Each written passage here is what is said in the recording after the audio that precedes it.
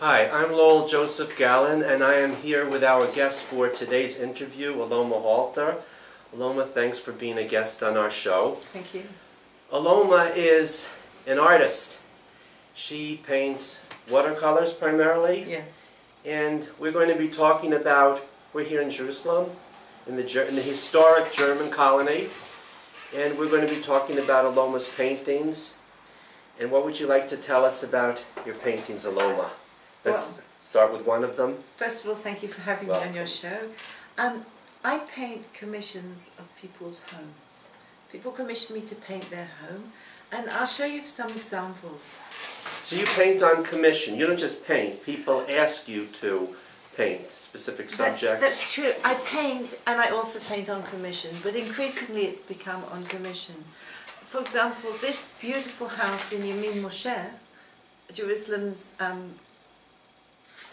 Yemin Moshe area, which is near the Montefiore windmill overlooking the old city walls. This lovely house was commissioned by people in the office of the director of the Cinematheque, who asked me to paint her house, and they wanted to give it to her for a special birthday. And then this was a commission by somebody who wanted me to paint the King David Hotel, which is here. Quite slightly down. That's okay. That's Aloma's dog guarding the house. Okay. The King David Hotel, which is quite a boring building, so I livened it up by painting it through the arch of the YMCA to give it some perspective, and that was another commission for someone. I just add a note here. In the early 1930s, a famous, what was his name, Schick? A famous architect was commissioned during the British Mandate period to build the King David Hotel, the YMCA. I think he also designed the Scottish Church and some buildings on Prophet Street. That's what Aloma is referring to. So when she says looking through the arch of the YMCA, it's directly across the street from the King David Hotel on King David Street, where the President of the United States will soon be staying when he comes to visit us during Passover in just a few weeks. Thank you. Then this is outside of Jerusalem. It was a commission to paint a house in Zichron Yaakov, which is on north between here and Haifa. A very beautiful little town, a modern house here. And they just moved in, they wanted me to paint their house. Just hold it up a little bit, move it into the center, and good. They wanted me to paint their house. So you've been getting a lot of commissions from people to paint their homes. That's right. Their homes, their balconies. This was a commission by 3 grown-up children to paint their parents' beloved balcony because it was their parents' 50th wedding anniversary. Wow, that's really nice. Yeah, lovely. A lot of architecture in your paintings. There is. I did study architecture. Oh. And my father's an architect. Yeah. Then sometimes I revisit the same view and it comes out totally different. Let's see where this one is. Yeah, I do have this thing about the YMCA buildings. I really love them. This is a YMCA by the Sea of Galilee in Tiberias. That's the entrance.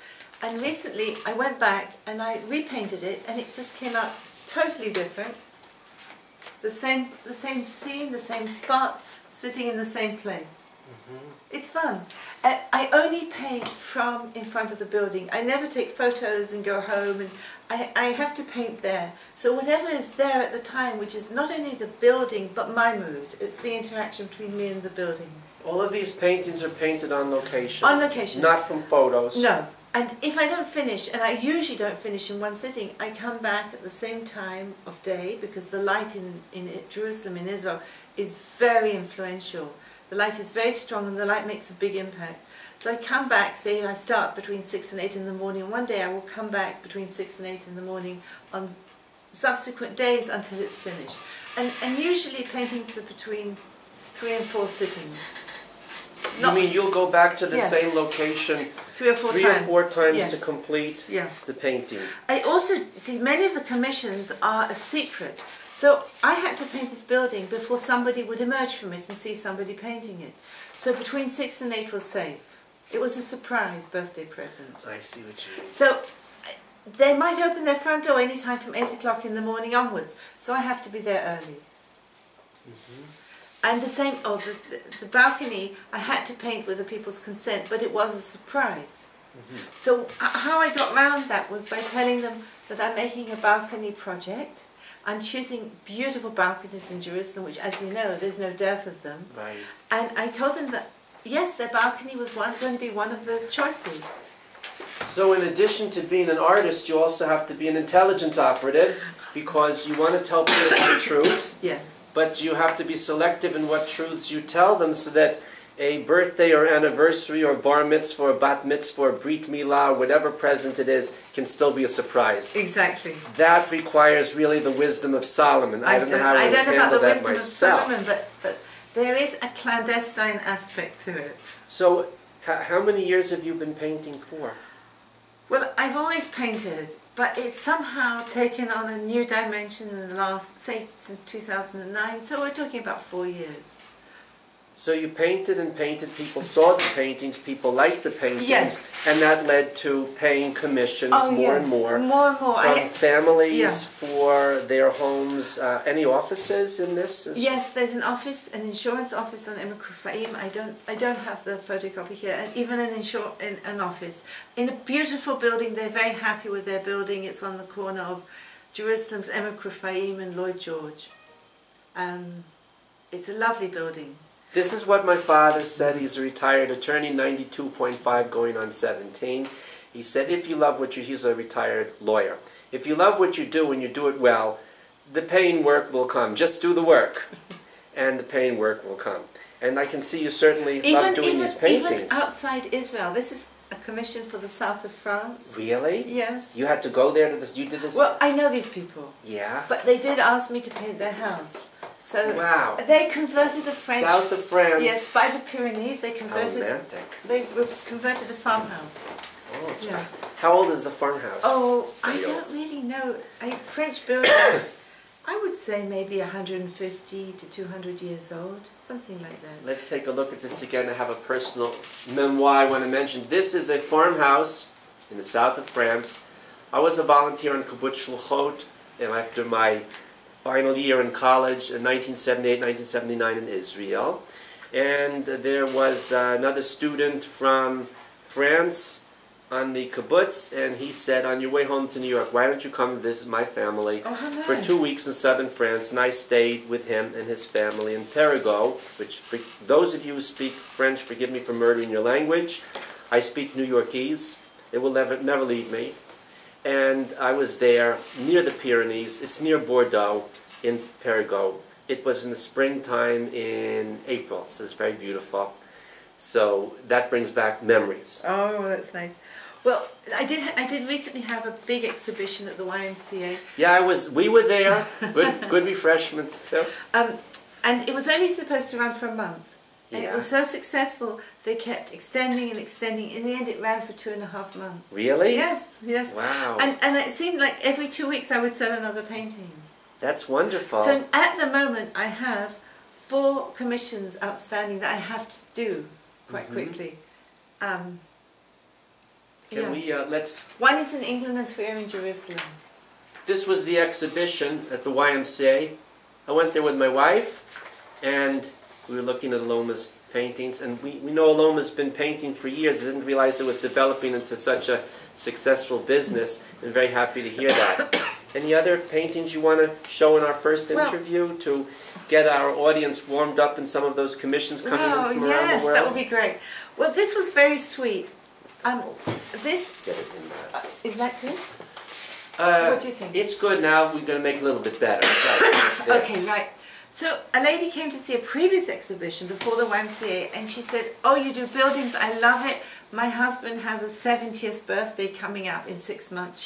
She plans ahead. Could you paint our house?" And the challenge here was to make a not very architecturally stimulating house exciting. How do you do that? Well, I picked up the colour of the trees, and I noticed that it was somehow echoed in their blinds. I gave more detail to the top floor because they live on the top floor. This really required quite a lot of thought how I'd make it more interesting. I mean, it has got a lovely balcony, but that's not their balcony. So you took the color of the surrounding trees and blended it with the light reflected on the building to create a color-coded building, which architecturally wasn't so interesting, but the light makes it interesting. Well, it had to be more or less true to the building. They had to be able to recognize their building. Right. So I couldn't go too far in my imagination, but just a little bit. Do you do, in addition to watercolors, do you work in oil or acrylic or charcoal, pencil?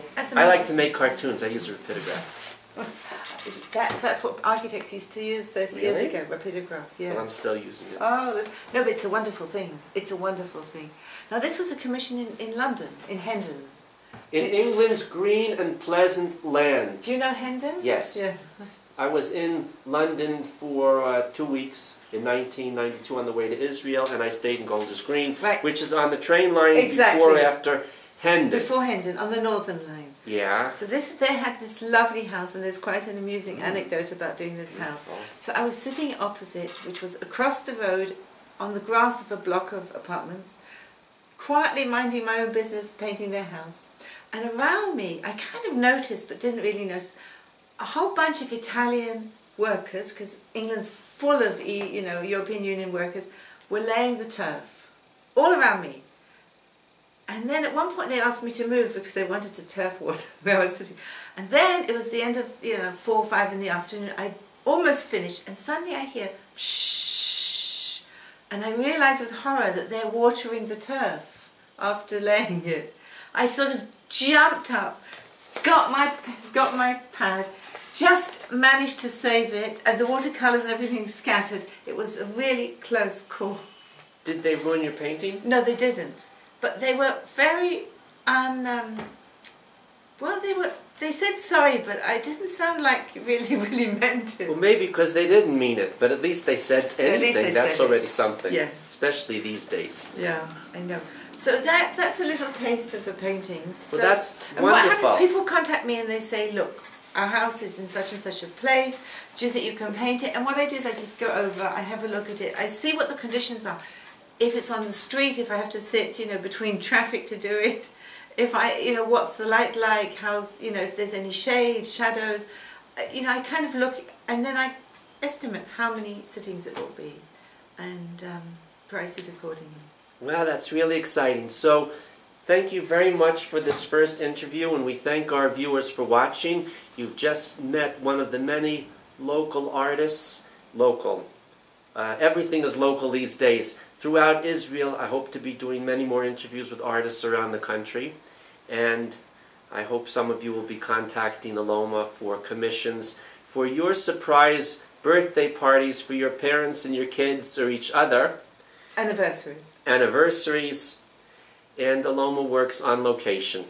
So she's ready to come over to Mongolia, to Ulaanbaatar, for the commission there of your yurt for that special anniversary or Grandpa and Grandma's golden or 200th anniversary. They live long in those places. Thanks, Aloma, for the interview, and thank you, everyone, for watching. Thank you.